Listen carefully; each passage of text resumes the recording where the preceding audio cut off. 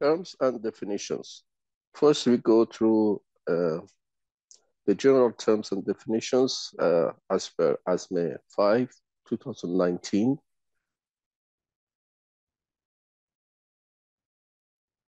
The area of interest is the specific portion of object that's to be evaluated. So practically the area of interest is what you are checking from that component or the actual component.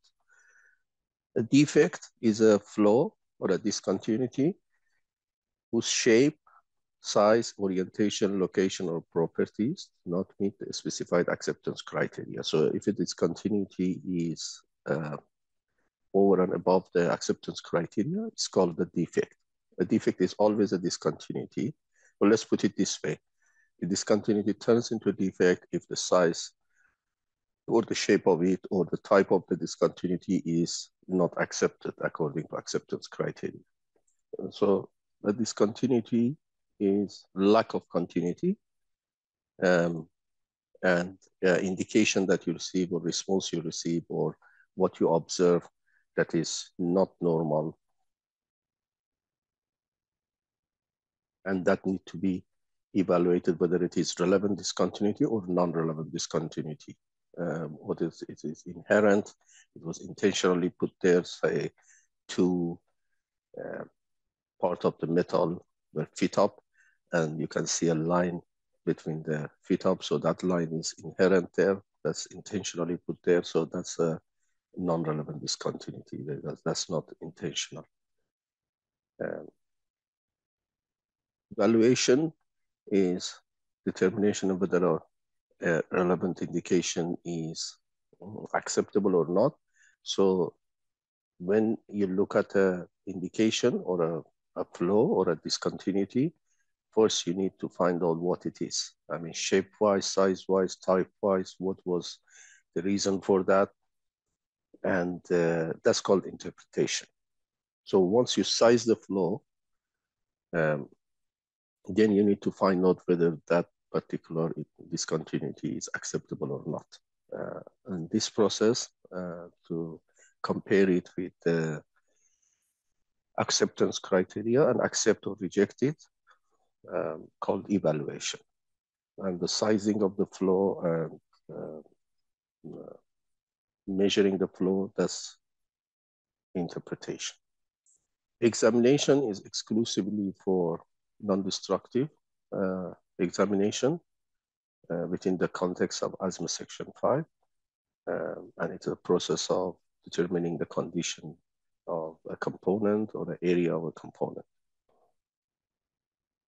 And false indication is an indication that is interpreted to be caused by a condition other than a discontinuity or imperfection. For example, there was a dirt there, or there was, say the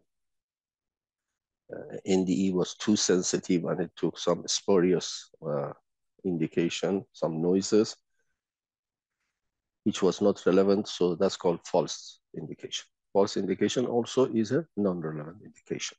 A flow is an imperfection or discontinuity, which is detectable by non-destructive testing method you're using.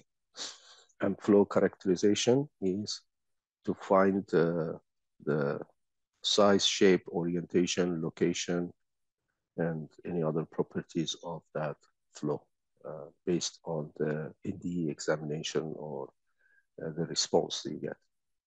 An indication is a response or evidence from a non-destructive examination that you need to interpret. That means find out what it is and in order to determine whether it's relevant or not. An inspection is actually the observation. So QC, normally term quality control, is actually doing the job. Inspection is observation that everything is in order, it's complying with the codes. And normally inspection is carried out by the client's rep or client's inspector. Interpretation is the process of determining whether an indication is non-relevant or relevant. And as we said, compare it with the and then trying to find out whether it is the size, the shape of it, and so that then once you know what it is, what is the size, where is it located, then you go for evaluation, which is comparing it with acceptance criteria and accept and reject. Limited certification, every NDT method, including UT, has got different techniques. For example, if somebody is only qualified to do lamination check with a 0-degree compression probe, so that's a limited certification in this sense, because he's only qualified to do with 0-degree or compression normal probe. He cannot do, he's not trained and qualified for angle beam or other NDE method. So that's called limited certification. Practically, a UT, in this case, it's got several techniques. So you are a level 2 UT or level 1 UT. If you know all the techniques, if you know just specific techniques, then that's limited certification that will be written in your certificate that you're only qualified to do that particular job. Method, there are 16 methods in NDE, such as radiography, RT, ultrasonic UT, magnetic particle, MT, liquid penetrant, PT or penetrant test, visual testing is VT, leak testing, LT, and electromagnetic, eddy current, ET, and acoustic emission, AE. That we brought some of the popular ones here. So these are the methods. Now, within the UT, there are different techniques that you do the job. So that's the difference between method and techniques. And non-destructive examination, as the name suggests, is non-destructive. It's an examination that's non-destructive, so it's not damaging the component while examining the material or component in order to find out, detect, locate, or measure, interpret, or evaluate flows, and hence non-destructive examination. This is versus destructive examination, a destructive test actually, such as tensile test, when you break a specimen to find its strength, its yield strength, its ultimate strength, or a Sharpie test, where you break a specimen again to find out its toughness, or a bend test, when you bend the specimen to find its ductility. So this is the differentiation. And non-relevant indication is caused by a condition or type of discontinuity that's not rejectable. So false indication, for example, are non-relevant. And procedure actually tells you how to perform a job, or for example, a UT procedure tells you how to do the UT, what is the scope, what is the purpose, what equipment you use, what sequence of actions you have to use, and how you fill in the report, and what's the qualification of personnel who do this job, etc. So it tells you the sequence of actions. That's the main part of a procedure. And procedure qualification, you have to somehow demonstrate that the procedure you have written and you are working according to is actually can detect the minimum required flow, or the type of the flow that you want, you need to detect by that procedure. So you normally, in order to demonstrate that, you get a block with a known defect in it.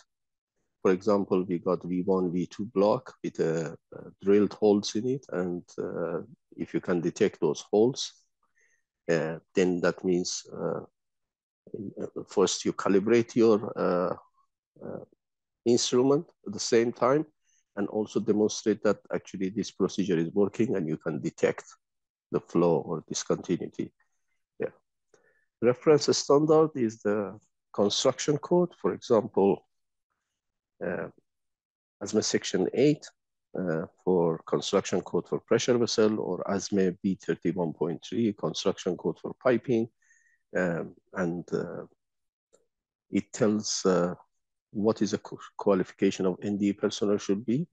Obviously, it refers to SNTTC1A and as the qualification. And also it tells you, most importantly, the acceptance criteria. So the acceptance criteria is not in ASME Section 5.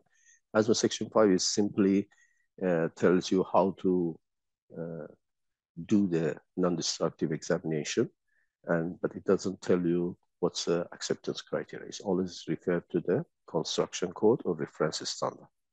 Now let's look at some particular terms and definition for ultrasonic examination. Amplitude, as you can see here, is the vertical pulse or height of a signal here. And each two peak has, or each two trough is one wavelength. And the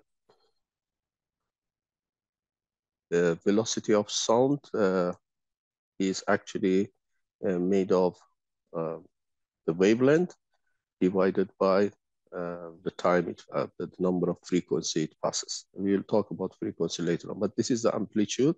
This is the frequency of the sound, and the wavelength is between two peaks, can be distinguished as peaks. Angle beam, it's a probe that is directed at the angle. So the wedge actually is designed so that when you put the probe on the wedge, the probe is at an angle, hits the material. In this case, this angle could be 45 degree, 60 degree, or 70 degree. And obviously, if it is 70 degree, then you can be closer to the location because this angle is increased. If it's 45 degree, you have to go back so you hit this indication. So the sound path goes this way, and this is the angle which we call the angle of the probe. And this is a surface distance. And as the angle increased, the surface distance also is increased.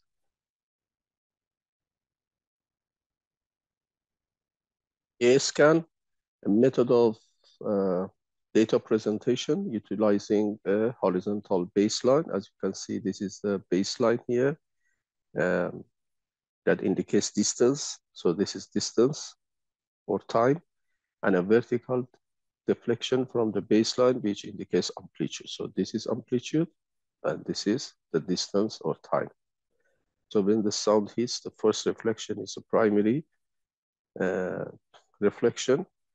And as you can see here, it hits at,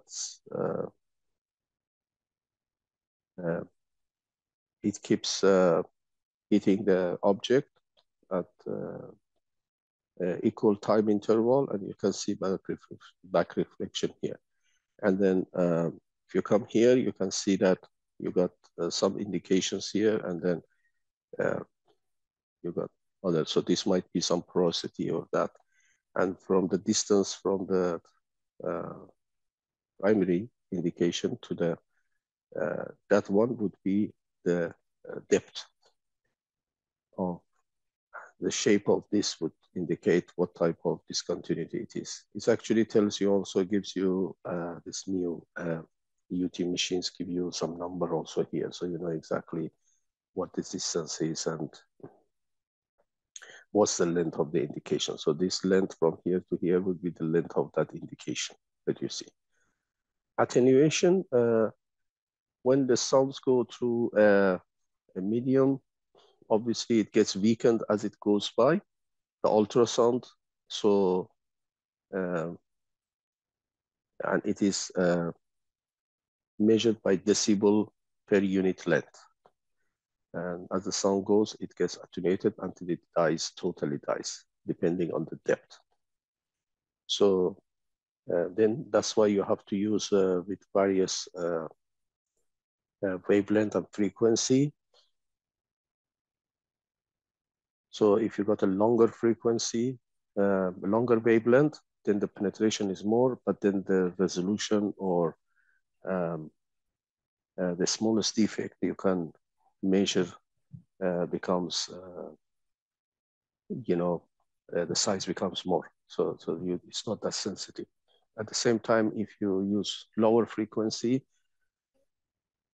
the resolution is more and you can detect the smaller discontinuities, but then the penetration is less. So there is always a trade-off here. So attenuation is measured by decibel per unit length, and we can use this phenomena actually to sort of calibrate and find out the sensitivity of the UT. We will explain later on. An attenuator device for altering the amplitude of ultrasonic indication in known increments like 2 decibel, 3 decibel, 6 decibel, 12 decibel, usually in decibels. So that's called the attenuator. You step down or step up to see what is the effect of that. Axial direction, direction of sound beam parallel to the component, to the major axis. So that's axial is always to the major axis is axial, and perpendicular to that would be a transverse direction, obviously. And back reflection, when a sound wave hits and comes back. So this is a single 0 degree or normal probe or compression probe. And you can see you get two responses here. So the first response is a reference line as the initial one. And the second response is, you can see the same height, but at a distance here. So by the time it goes and hits and come back, that's a back wall echo, back reflection. So this distance would be practically the distance of the thickness of the material. So you can determine the thickness of the material by very simply and very accurately by a 90-degree probe or compression probe. Now, if there is a defect in between, right? So some of the waves hits come back to back wall echo that you see same place here, but smaller. That's because it's been some of the sounds have been hit the defect which was in the middle and came back. So you don't have the full sound going up and down like the first picture. So in second picture, you still get a back wall echo. So you know that's the thickness of the material again, EP. Then you see a strong signal in the middle, and that is the one that's coming back from the defect in, say, for example, lamination. And this distance, the D, would be where the depth of that defect is located. And if you want to find the length of that defect, so you move the probe from one end where you get this picture. So it's not actually hitting the defect. You move it this way and bring it here. And then by the time you get this defect, until you get this defect, and it's still back to this defect. So you're coming from this end to this end, left side to right side. So that would be the length of the defect, practically, that you are hitting. Back wall echo, again, same thing. It hits, go back. You got the initial pulse, you got defect echo, and you got a back wall echo here. And back wall signal. So this is back wall echo or back wall signal. There's an angle probe, and it hits a defect and comes back and receive it here. So this is a back wall, and this is what actually hits the defect, and you can see the indication there on an angle beam. Baseline is actually this line. The time of flight distance traveled horizontal across a A-scan CRT display for no signal condition. So this is called baseline. This is called initial pulse, the first pulse you get. And this is the pulse you get from the flow. You can see here, depending on the distance from the probe from the center, and you know what is the angle it is hitting, and you can easily find out where the depth of this defect is, right? So you always We will explain this. A half a skip is half a length is going, and full skip is hitting and going up. So that's a full skip, that's called. Beam spread, divergence of ultrasonic beam. As you can see, beam diversion is half of beam spread through a medium. So this is how the ultrasound beam diverges. It's like a torch light. So you can always sort of control that the angle it's hitting and inch is hitting. So that's called beam spread. And B scan, we'll explain. So if you're scanning from the side, the cross section is a B scan. The C scan is the plan view from the top. And the A scan is actually, this is the A scan. So it's a very good representative of that. So A scan is a linear one. And as you run, you're going through that, just through the thickness, the A scan. The B scan is cross section, and the C scan is the plan.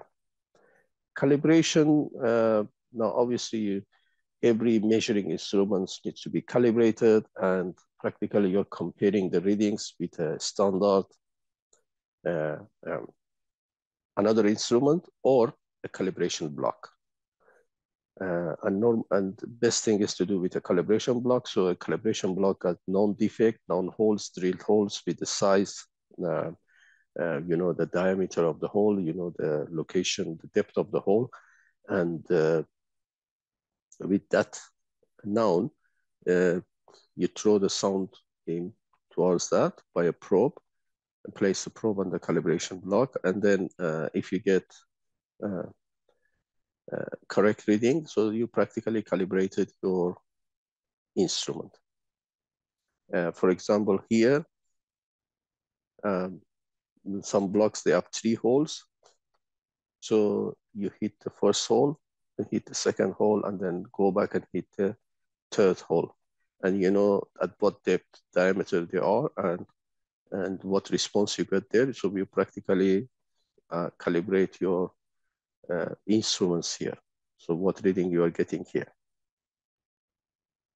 Circumferential direction, as I said, is perpendicular to the component's major axis as against the axial direction. So on a cylindrical components, circumferential direction is perpendicular to the component's major axis. Contact testing, so as the name suggests, you put the probe directly on the test piece and you use a couplant, because the ultrasound beam is get attenuated very fast if there is air between the test piece and the probe.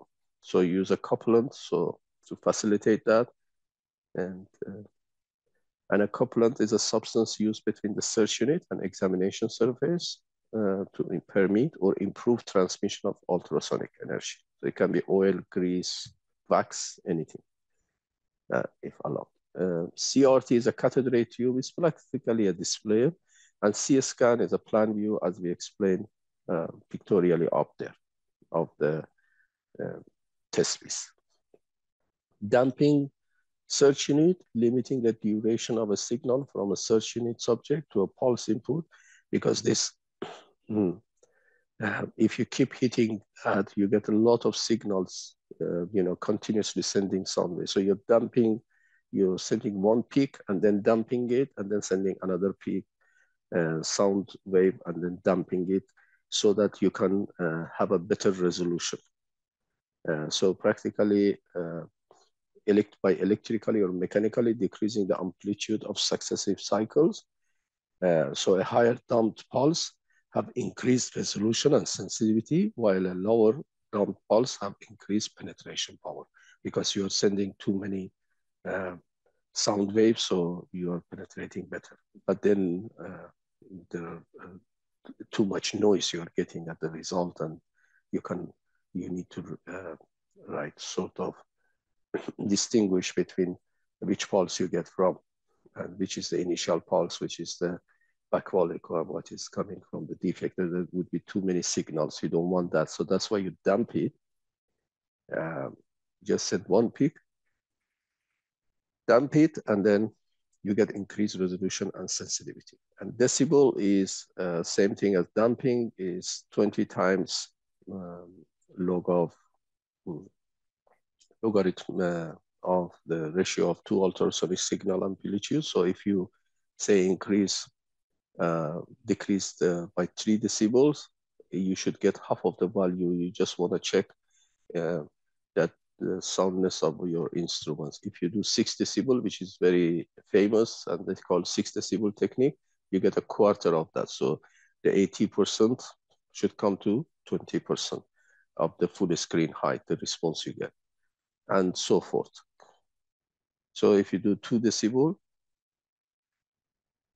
then it's 25% just 25% damped. If it's 3 decibel, it's 1/2 damp, and if 6 decibel, it's quarter damped. So normally we use at this range, 6 decibel or 2 decibel.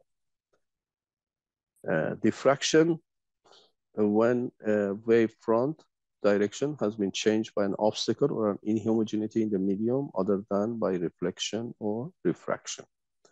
We'll discuss this later on.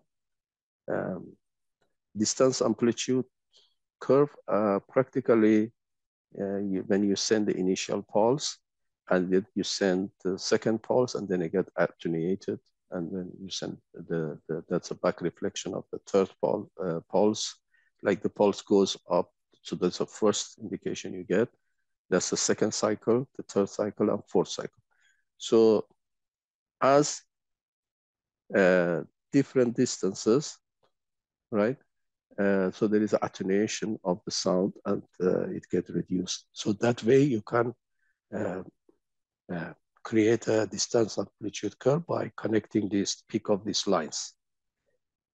So that is useful to find the depth of the discontinuities. So the amplitude, it depends on the distance practically. A dual search unit, as you can see, this is a dual search unit. It both receives and transmits elements. Echo is an indication of reflected energy. So that's a back wall echo, for example, and frequency. We have explained effective ultrasonic wave frequency of the system, and pulse repetition, number of times per second, and electroacoustic search unit is excited by the pulse generator to produce a pulse of ultrasound energy. This is called also pulse repetition rate. So you send one pulse and then another pulse after certain time. So that's called pulse repetition rate. Okay, so this is a pulse duration by the time the pulse goes and then dies down, and then second pulse, second wave of the sound you're sending, ultrasound. Immersion testing, when you immerse it in normally water, this is for high frequency, because the more the frequency of the probe, the thinner it is. Like 25 megahertz frequency is very, very thin crystal or quartz, and you can't really use it in any other method than immersion testing, because it can break very easily. So normally we use with the portable probes, we use 1 to 5 megahertz. And immersion testing, you can do A scan, C scan. So practically the probe is in the water, and the water works as a couplant, and the object is placed there. Now it's going to give you an excellent C scan and B scan, but the advantage is it's not portable, and it needs a lot of setup, and it's an expensive way of scanning. Indication, any response or marks you get from the presence of a reflector. Initial pulse, we already discussed this. So you get the first pulse, initial pulse, and then they got a pulse in the middle from the flow, and then you got a back wall pulse. So part of this is back wall, when the whole thing goes back wall, and because part of it is reflected earlier, so this is in the middle, because this just go half of, say, or 1/3 of the depth or 2/3 of the depth and comes back when it hits the defect. So you see this pulse back pulse from the defect earlier in the middle, whereas the back surface reflection is the whole through the thickness and it takes more time. So you see it later on. So that's why, and this is the initial pulse to compare them with this, with the flow detection and back wall. And you see that this got attenuated because part of it was deflected by the flow. Interface is a boundary between two materials. Longitudinal wave, we have basically two types of wave. Longitudinal and shear wave. As you can see, longitudinal wave, it expands and contracts and along the direction that's traveling. So that's called longitudinal wave. Whereas shear wave is actually sinusoidal and it actually vibrates perpendicular to the direction of particle motion. When the sound goes through, is perpendicular to the direction of the wave propagation. So longitudinal is expands and contracts, or direction of particle motion is along the wave propagation, or whereas in shear wave, it is perpendicular to the direction of wave propagation. That's the main difference of longitudinal waves and shear waves. Loss of back reflection, so absence or significant reduction in the amplitude of indication from back surface of the part under examination. That can be because the back surface was very rough and it scattered. So you didn't get any backfall echo when it hit the other end of the object. Manual ultrasonic examination, technique of ultrasonic examination performed with search units that are manipulated by hand without the aid of any mechanical guidance system. Practically doing it manual with hand and moving the probe, scanning. Noise, any undesired signal that tends to interfere with the reception, interpretation, or processing of the desired signal. That's why you dump it. You've got damping unit, you reduce the decibel. So you just see those signals that you want to see. You don't see too many, spurious signals and noises. Piezoelectric element. So this is piezoelectric, as you can see here, the blue one. And then you got backing material here. Then you got the case and everything else, and then and the wear plate. So wear plate, the way that it actually protects the piezoelectric from being worn off, or so you put it there, and it's a good transmitter also of the sound. And then you can see that both sides of piezoelectric, there are wires that once you put electrical pulse, the piezoelectric start vibrating, and that vibration is in the form of ultrasound. It gets generated, right, and it goes through. So that's the whole point of the. So piezoelectric materials are, when you deform it, it produces electrical charge. On the other hand, when you apply electrical charge or connect it to a positive negative wire, it starts mechanical vibration, and that mechanical vibration produces ultrasound. So that's the basic of ultrasound. Primary reference response. So the ultrasonic response from the basic calibration reflector at the specified sound path distance. So this is adjusted to a specified percentage of full screen height, say 80%. Pulse is a short wave train of mechanical vibration. So you just give a very short wave train. That means you don't keep energizing it continuously. You energize the piezoelectric, just a split second, it gives sound waves. And then in known time, you send another pulse. So that's called pulse. Pulse echo method, that's why the name comes from. An inspection method, the presence or position of reflector are indicated by each echo amplitude and time. So there is a clock there that inside the machine practically. It could be electrical or mechanical clock that sort of at known interval they send a pulse. And that's why pulse echo method. You don't want to send continuously because it will interfere with themselves and you see a lot of noise. And the reference block are used both as a measurement scale and a means of providing ultrasonic reflection of known characteristic. So for example, you know this is 0.25 millimeter, you put the probe here and then you calibrate your on the monitor, you should see 25 millimeter. So what you see the back wall echo should be 25 millimeter, or actually technically 50 millimeter because it goes twice through the thickness. It goes once, hit the back, and then come back. And then you adjust it to 0.25, adjust it to 0.70, 75, and 1 inch. So now you have calibrated your distance or the baseline on your UT machine. Reflector, the interface at which an ultrasonic beam encounters a change in acoustic impedance and at which at least part of energy is reflected. And refraction is when the sound hits from one medium and hits another medium. So whatever is refracted is the same angle, as you can see here. And then there's a Snell's law, and then when it hits another medium, it changes its angle also, if it passes through. So part of it is refracted with the same angle.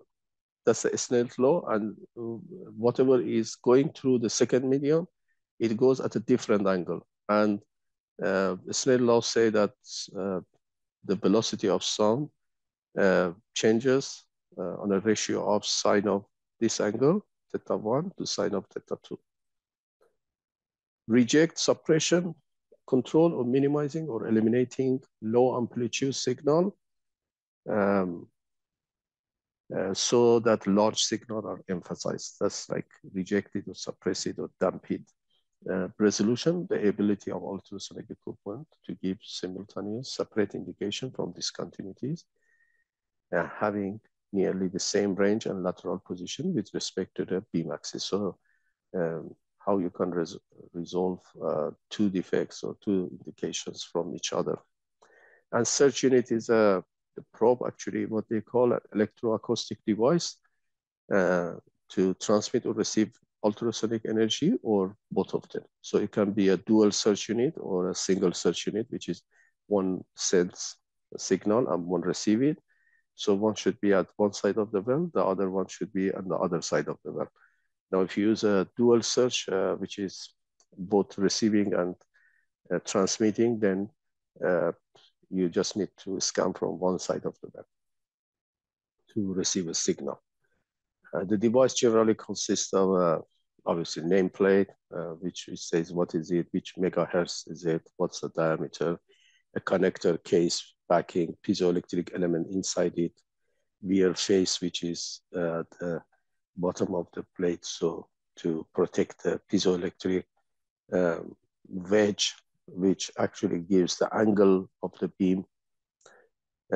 So we already give you a schematic of a probe just before. And sensitivity measure of the smallest ultrasonic signal that you can actually detect with ultrasonic system. And normally they say it's half a wavelength. That's the minimum you can.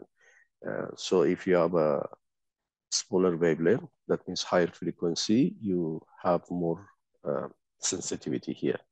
But then the damping is more, as we said, and the penetrating power is less. Shear wave, we already explained this. Direction of particle motion perpendicular to the motion of the sound is shear, whereas direction of particle along the motion is longitudinal. And sweep is the uniform repeated movement of an electron beam across CRT. So you're sort of widening the response or closing the response or removing some of the response outside of the monitor to focus on a particular response. So that's called sweep. Through transmission technique, So test procedure in which the ultrasonic vibration are emitted by one search unit and received by another. So this is you need one transmitter and one receiver here. So if there is no defect, you see the back wall echo here. The initial response and the back wall echo would be same height. If you see a defect here, and from the tip of the defect until another tip, the beginning until the end, you'll see this response. And this distance would be the depth of the defect. And as you move along, say if you come up to this point, you'll see the defect. And after that, you'll see the normal, no defect. So that would be the length of the defect on your screen. Time of flight, this is very, very popular. This is a completely new certification called time of flight deflection. And practically, that means the time it takes for a sound wave to travel from a transmitting transducer to a flow, and then to the receiving transducer. So you got two probes. This is dual true transmission. And one receives one, and you can see there is a jig here where actually keep them at a constant distance, and then the weld would be in the middle here between these two probes, and it keeps sending and receiving, and you see here the display here. So there is a defect, you see the display here, because these are, each of these probe has got 3-4 transmitter and 3-4 receiver this end. So you're practically scanning the whole area, and you can see here there is some disturbance, so you can see that there is a defect here. It's very effective, very fast, and extremely popular nowadays with the industry. You don't need to know much about, but you just know what is this. Transducer, again, electroacoustic device for converting electrical energy to acoustic. This is a real picture of that with the dimension and all that. You can see what is it, and this is practically the number the manufacturer has given it. So it's a probe actually, the transducer. Ultrasonic, obviously, any sound above 20,000 hertz that's not detectable by human ear is called ultrasonic because you cannot hear it, and hence the name. And wedge is, this is practically a wedge that protects the piezoelectric and also position the angle. Like it's at an angle, so position the angle of the probe, so you would have an angle beam as well. So that's called a wedge, to direct the ultrasonic energy in the material at an angle. That's what the wedge is for. Thank you.